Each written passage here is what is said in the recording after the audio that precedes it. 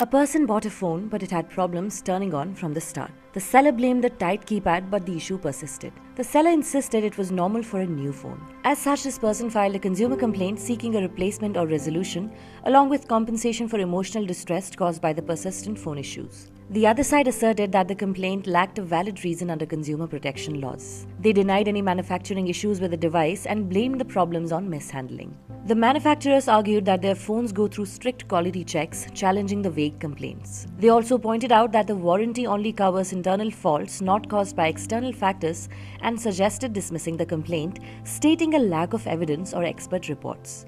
The Commission recognized the complaint to fall under Section 35 of the Consumer Protection Act 2019. It said that despite acknowledged issues with the purchased phone, the seller dismissed them as normal for new devices, constituting a service deficiency and unfair trade practice. The burden of proof was placed on the consumer to show the defect during the warranty period. The Commission directed the seller to refund Rs 1,600 for the purchase, pay Rs 2,000 for mental distress, and Rs 1,000 for the proceeding costs. To know about your rights, stay tuned to LiveLaw. Please don't forget to like and share the video. For legal updates and legal news, follow LiveLaw.